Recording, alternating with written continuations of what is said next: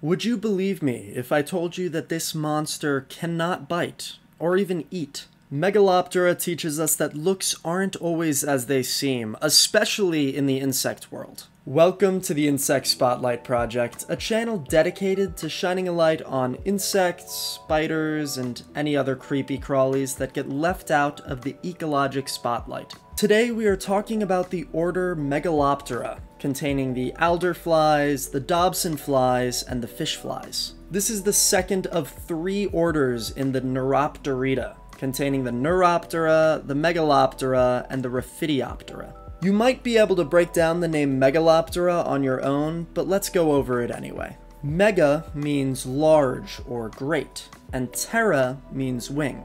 So Megaloptera means large-winged, or great-winged, which I personally think sounds cooler. And when you look at the giants of this order, such as this Dobson fly, this name makes a lot of sense. But not all Megaloptera are large.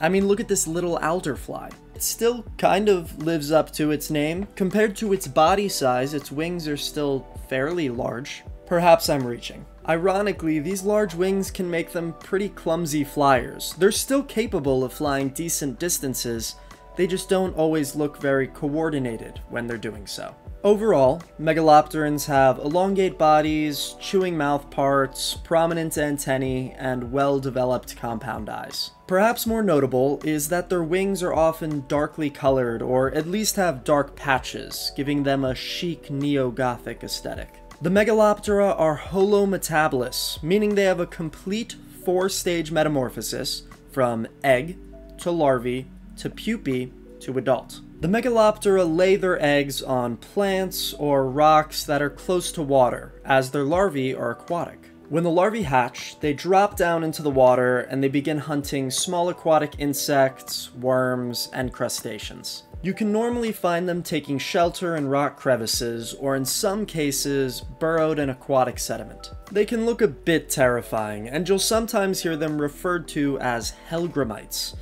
but we don't really know where this name came from.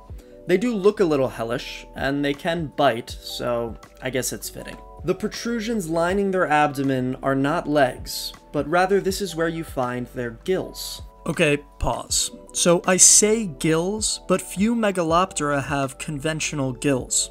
Some do, but those that don't often rely on cuticular respiration, where oxygen and other gases diffuse directly through the body wall.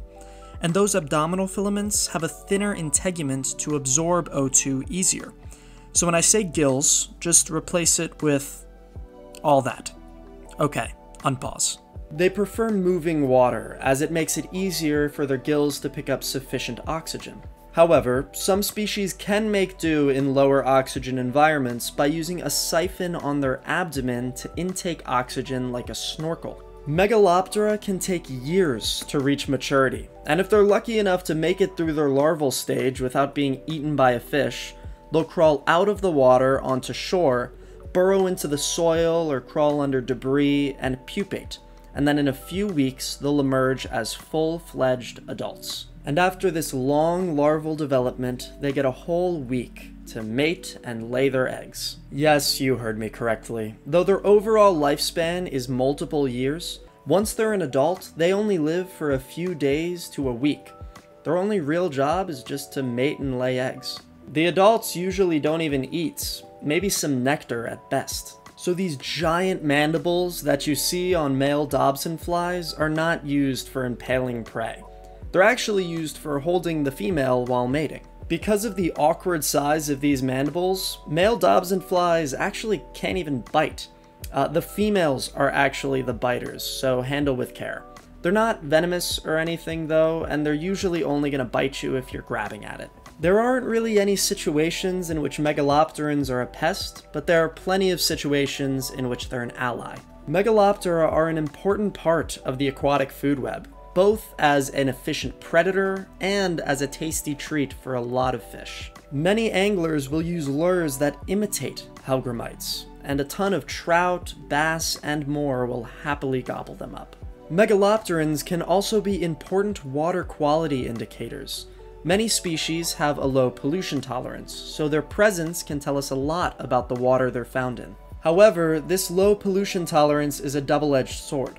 The combination of a long life cycle and a low tolerance of pollutants makes navigating our modern world a tricky business for many megalopterans. One way you can help conserve Megaloptera is by helping to keep your nearby waterways clean and free of pollution. Try to limit your chemical spraying and avoid excess fertilization, especially if you live near water, as the runoff can greatly reduce water quality. Also, allow and embrace vegetation growing near the stream bank. Not only does this help filter runoff, but it also helps stabilize the soil.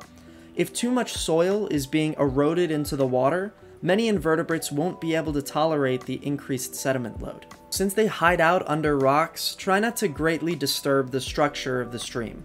Taking large stones out of the water and stacking them on top of each other may look cool, but it hurts the invertebrate community by removing the crevices in which they take shelter.